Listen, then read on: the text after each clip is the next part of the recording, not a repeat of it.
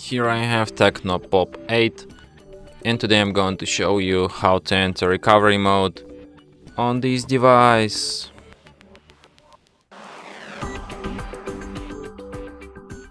So firstly, you should turn your device off by holding down power key.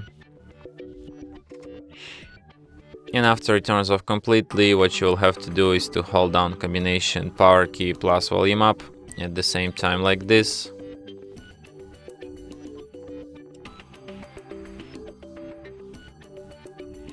And after the screen turns on, you can release power key and keep holding just volume up.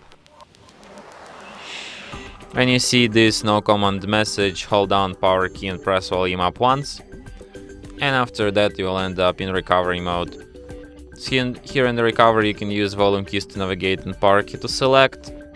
And you have such options like reboot system now, reboot to bootloader, enter fast boot, apply update from SD card, wipe data factory reset, mount system, view recovery logs, run graphics test, run local test, and power off. So if you want to quit this mode, just select the first option, reboot system now, and device will be restarted just as usual.